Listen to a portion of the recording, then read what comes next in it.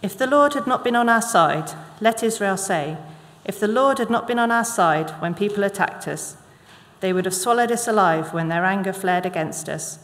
The flood would have engulfed us. The torrent would have swept over us. The raging waters would have swept us away. Praise be to the Lord, who has not let us be torn by their teeth. We have escaped like a bird from the fowler's snare. The snare has been broken, and we have escaped. Our help is in the name of the Lord, the maker of heaven and earth. And the second reading is John chapter 18, verses 1 to 14, which is on page 1086 of the Church Bibles. That's John chapter 18, starting at verse 1. When he had finished praying, Jesus left with his disciples and crossed the Kidron Valley. On the other side there was a garden, and he and his disciples went into it. Now Judas, who betrayed him, knew the place because Jesus had often met there with his disciples. So Judas came to the garden, guiding a detachment of soldiers and some officials from the chief priests and the Pharisees. They were carrying torches, lanterns, and weapons. Jesus, knowing all that was going to happen to him, went out and asked them, "Who is it you want?" "Jesus of Nazareth," they replied. "I am he," Jesus said. And Judas the traitor was standing there with them. When Jesus said, "I am he," they drew back and fell to the ground. Again he asked them, "Who is it you want?" "Jesus of Nazareth," they said. Jesus answered, "I told you that I am he. If you are looking for me, then let these men go." This happened so that the words he had spoken would be fulfilled. "I have not lost one of those you gave me." Then Simon Peter, who had a sword, drew it and struck the high priest's servant, cutting off his right ear. The servant's name was Malchus. Jesus commanded Peter, "Put your sword away. Shall I not drink the cup the Father has given me?" Then the detachment of soldiers with its commander and the Jewish officials arrested Jesus. They bound him and brought him first to Annas, who was the father-in-law of Caiaphas, the high priest that year. Caiaphas was the one who had advised the Jewish leaders that it would be good if one man died for the people.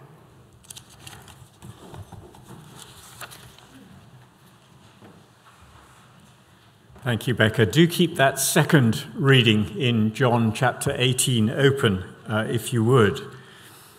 I want to speak to you this morning about what a wonderful Saviour Jesus is.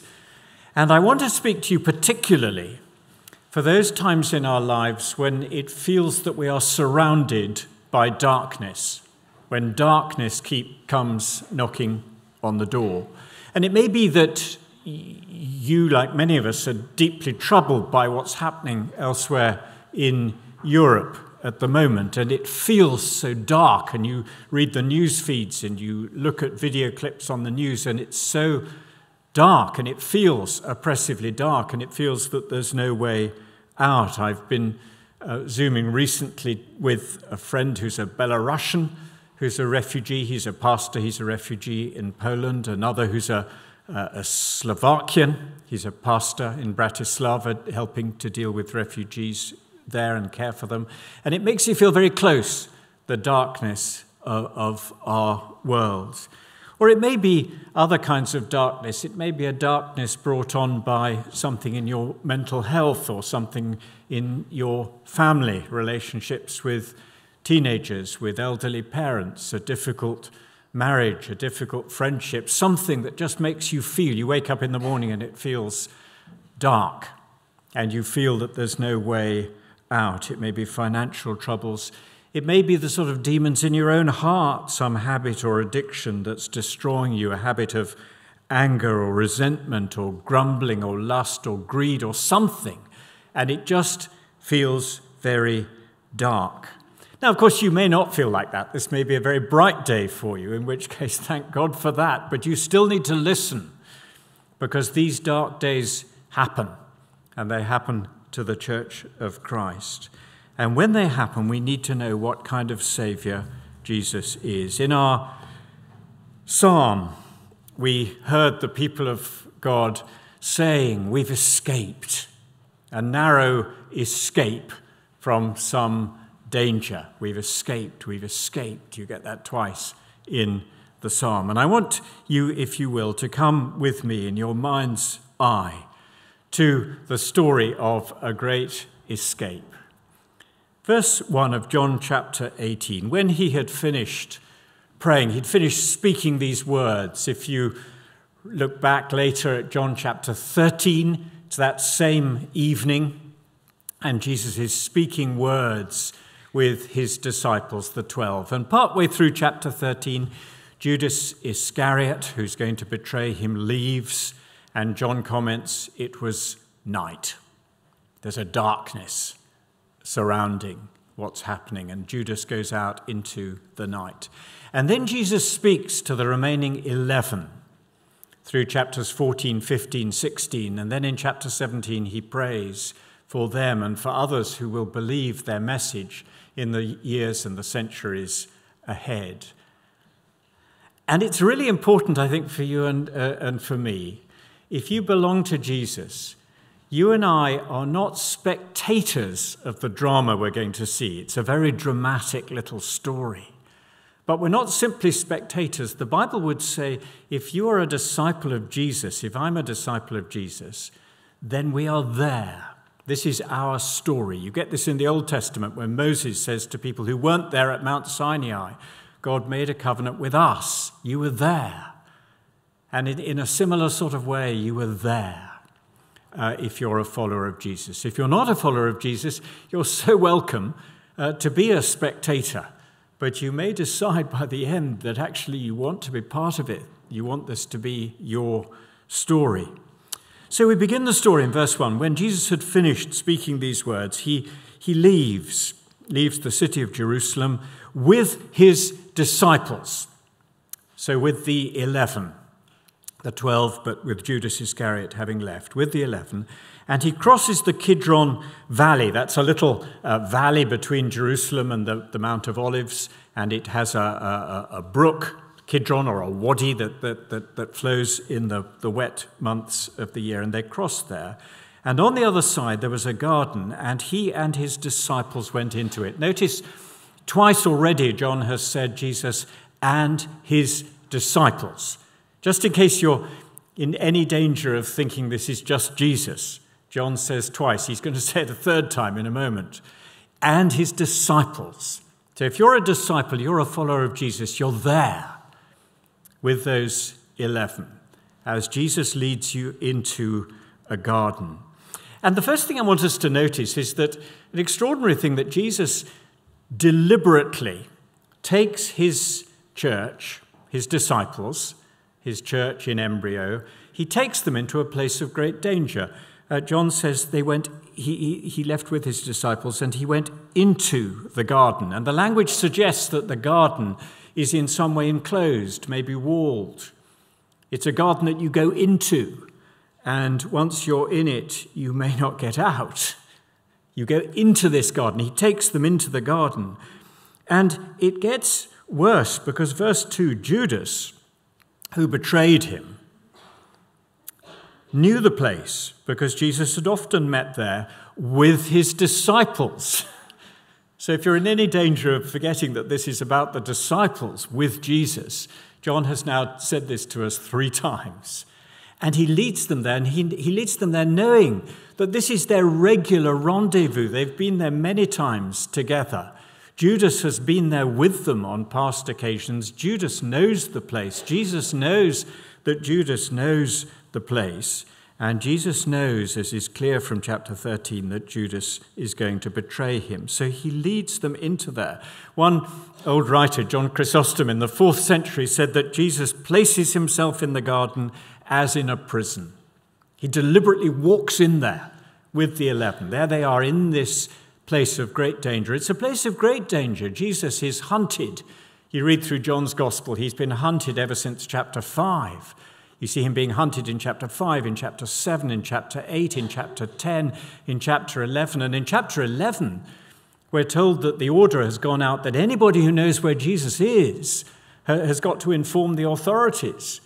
So the disciples, the 11, simply by virtue of the fact that they're there with him and they know where he is and they haven't informed the authorities, they are guilty men in the eyes of the law. So it's a place of great danger.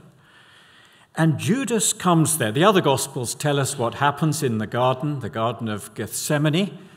And John, I think, assumes that his readers know that. And he cuts straight to the end where Judas comes in verse 3. He comes to the garden guiding a detachment of soldiers. And the word for detachment means a cohort. At full strength, that was 600 Roman soldiers. Now, even if not all 600 came, that's probably the cohort that was on duty in the Antonia fortress at the time of the Jewish Passover. It was a time of excitement and a bit of a danger time if you were in charge of security, so they had a cohort there. And we don't know if they sent all 600 here, but the Romans certainly understood the concept of overwhelming force. In Acts chapter 23, we read of an occasion in which the Roman authorities deputed just under 500 armed men to guard one prisoner. So they understood the concept of overwhelming force, and they've sent here overwhelming force. Of course, they don't know what they're going to find. They don't know they're going to find Jesus with just 11 men. They don't know what they're going to find. So they send some or all of a cohort. And then there's some others from the Jewish authorities as well. But the Romans will have been the better armed ones. And they're carrying torches and lanterns because they're men of darkness, acting in darkness, and weapons. And you picture yourself there as darkness comes knocking on the door. Your master has led you into this enclosed garden. And you can hear the boots and the weapons and the clanking and the noises of an overwhelming force coming in the darkness with their torches. And you're trapped in the garden with your master. And so the question arises, why has Jesus done that? Because it's obvious that he knows that Judas knows the place.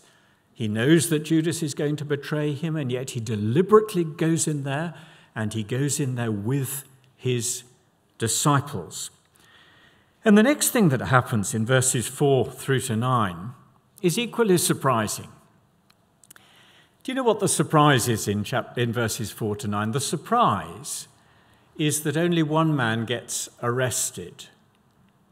If you were in charge of the cohort, all the armed soldiers and others who'd come, and you've been sent out to arrest Jesus of Nazareth because there's a suspicion of some sort of rebel movement or some trouble, and you find him with a group of his followers, what do you do? This is not a lesson in advanced military knowledge. What do you do? Do you just arrest the leader? Of course you don't. You arrest them all. Later on in next week's passage, we'll see that when Jesus was questioned in his trial, they questioned him about his disciples. What sort of movement is this? They're in great danger. But let's watch and see what happens. What kind of leader is he when darkness comes calling? It's a very dramatic scene. Jesus knowing all that's going to happen to him. Jesus in control. It's one of the paradoxes here that John draws out, that Jesus is in control. He knows what's going to happen to him, and he goes out.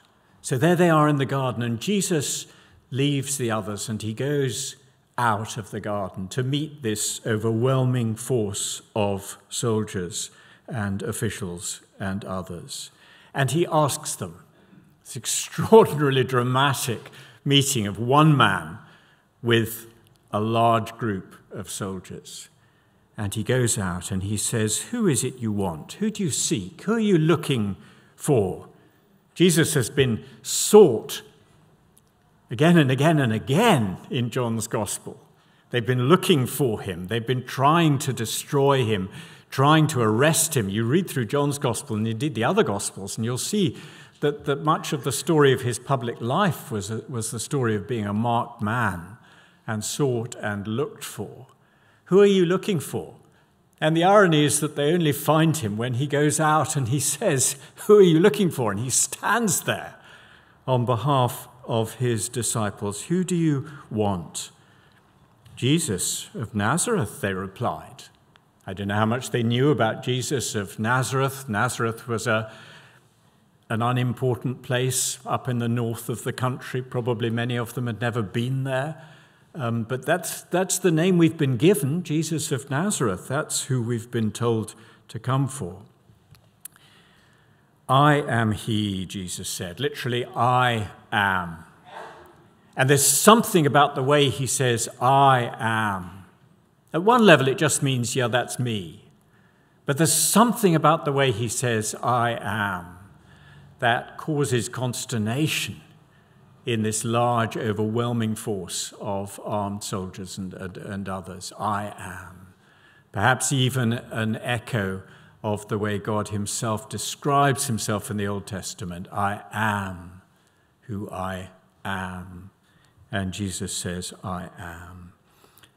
And then John just comments, it's in brackets in our translation, but John just comments, "Judas the traitor," Judas who betrayed him, was standing there with them.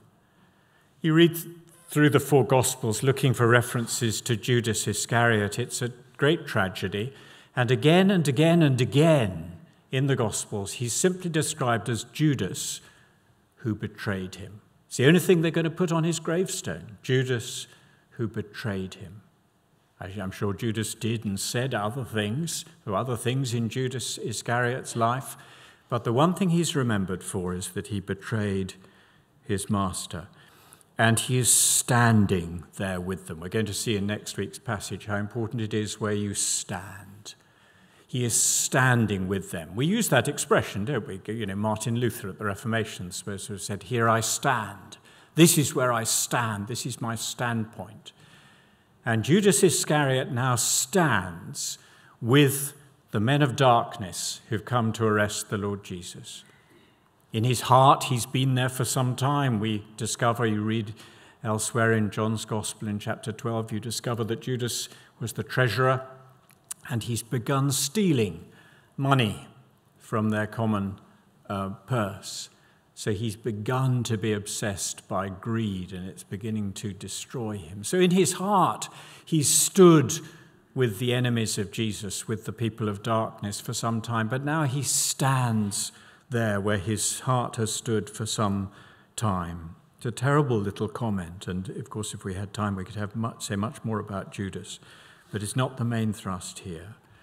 So you see Judas standing there, and the other 11 cowering, I imagine, frightened in the darkness, with Jesus standing at the front. And then you get it again. And they ask him again, and Jesus says again, who do you want? And when he says this, we read that they drew back and fell to the ground. Must have been an extraordinary scene. I expect if you'd been there in history, you would never have forgotten this overwhelming force of Roman soldiers and others well armed. One man, unarmed, standing, and he speaks to them, and they fall back. There's something extraordinary about his presence. And then he asks them again, "Who is it you want? Who do you seek?" "Jesus of Nazareth." And Jesus says, "I told you that I'm he. I am." And then he says something very important. He says, "If you're looking for me, then let these go." Let these go, pointing to the 11. Let these go. Which is exactly what no responsible Roman commander would do. Can you imagine someone who's suspected of being a rebel leader, and the leader says, "Well, you can arrest me, but I'd like you to leave all the rest of my group. Let these men go." And at this point, John gives a little comment which tells us the reason for this drama. In verse 9, he says, "This happened so that the words Jesus had spoken would be fulfilled. I have not lost one of those you gave me." So he's speaking to God the Father. And you see this if you look later in chapter 6, in verses 37, 38, 39 of chapter 6, and chapter 6, verse 44. Jesus speaks of people, men, women, and children, whom the Father has given him.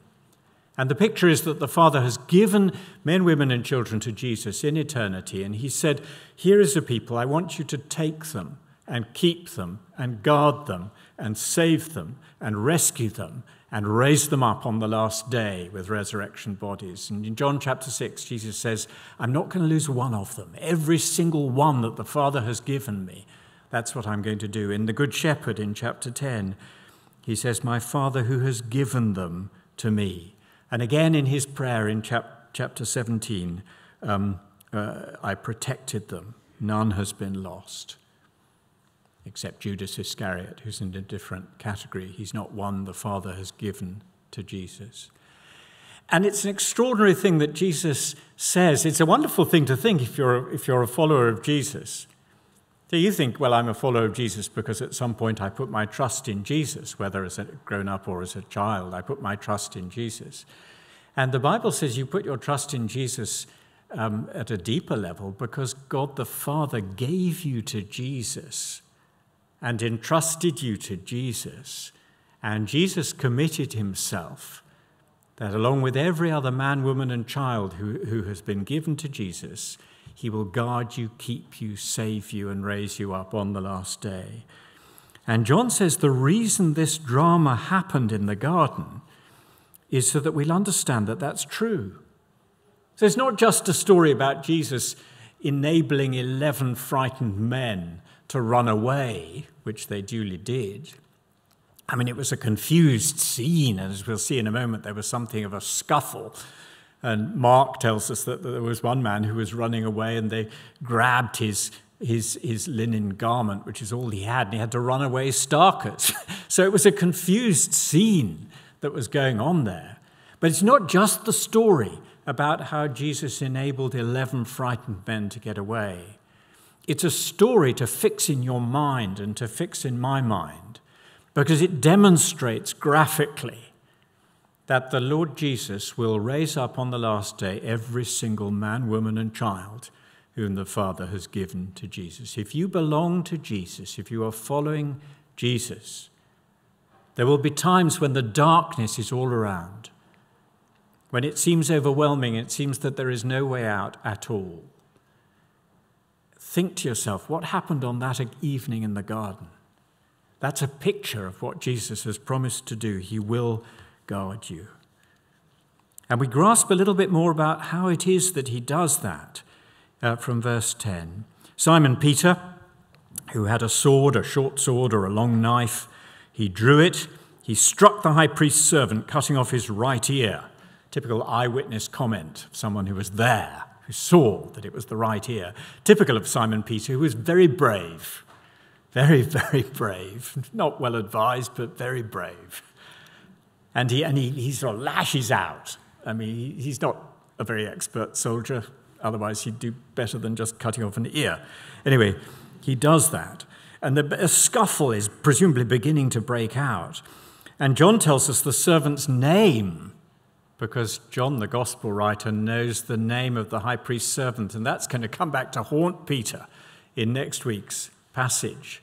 He's recognized. And Jesus says, put your sword away. And then he says something very significant. Shall I not drink the cup the Father has given me? The Father has given Jesus two things. The Father has given Jesus men, women, and children. He's given him people in eternity, a multitude whom no man can number, an uncountable multitude of men, women, and children. Everybody who will put their trust in Christ all through history. Everybody who trusted in the promise of Christ to come in Old Testament days. This huge multitude the Father has given to Jesus, but he has also given him a cup.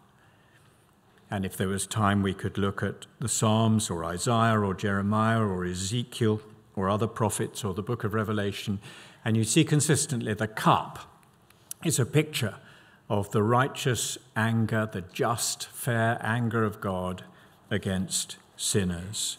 And Jesus drinks that on behalf of his people. And he can only keep his own safe and raise them up on the last day if he drinks the cup. And so you watch in the drama and you see one man walking into the darkness alone. Well, with all these soldiers, but alone of that group. And you're one of those 11 frightened people in the garden as you run away. And you see that one man, your master, walking into the darkness, and he will drink the cup. And then we're told just very briefly, the detachment, the cohort with its commander, and the Jewish officials, they arrest him, they bind him, they take him to Annas, who's the father-in-law of Caiaphas, the high priest that year. There's lots more could be said about that, but John doesn't dwell on that. He just says, verse 14, Caiaphas is the one who has advised the Jewish leaders, this is back in chapter 11, that it'd be a really good thing if one person died instead of the people, which was a political judgment. It'd be better to get rid of this troublemaker so that people won't get destroyed by the Romans. And John tells it because Caiaphas spoke better than he knew. And there's something about what Jesus is doing as he walks into the darkness, which is one man dying for the people. Now, the thing I want to try to press home to you, as I've been praying that it would come home to my heart, is this. If you trust in the Lord Jesus and you belong to him, and you may not think you're a very good disciple, most of us don't and most of us aren't, but you are a follower of Jesus and you belong to Jesus, God the Father has given you to Jesus. And Jesus promises that he will guard every single one the Father has given him. It's not that he's going to keep 90% or 95%, every single one. He's not going to lose one whom the Father has given him. If you belong to Jesus, Jesus is committed that he will keep you and guard you and raise you up on the last day. It doesn't mean that disciples of Jesus don't suffer. Most of those 11 men suffered, were arrested. Many of them, as far as we can tell, died for their faith in Christ. They weren't ready for it yet, so Jesus doesn't let them go through that yet. They're not ready for it. But they do suffer, but he will raise them up on the last day. And it's quite a thought, isn't it, as we pray for brothers and sisters, troubled brothers and sisters in Ukraine or other countries surrounding there, as they face sometimes terrible sufferings, that Jesus of Nazareth has promised every single one, every single man, woman, and child who belongs to Jesus, I'm not going to lose one. I will raise him up. I will raise her up on the last day, every single one. That's the point of the story. And so when you and I, if we're followers of Jesus, we feel darkness pressing in. I don't know about you, I quite often feel darkness pressing in. It feels oppressive. And it feels like there's no way out. It's really important for us to remember this. This is the promise of Jesus. And in this little small-scale drama of one man with 11 frightened men, we see in a nutshell what Jesus does with his church all through the centuries. I will not lose one. And my prayer for you, and perhaps you would pray this for me, is that when we face the overwhelming power of the world, the flesh, and the devil, and we're tempted to despair in the darkness, that God will bring to our minds and our thoughts and our hearts and our imaginations the wonder of what this little drama represents and the promise of Jesus, I haven't lost one. Let's be quiet for a moment and then I'll pray.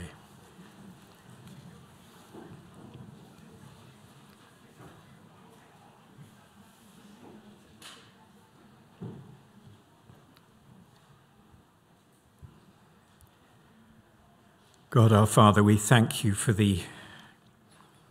not just the beauty and the perfection of Jesus, but we thank you for his commitment, his promise to save and his power to save.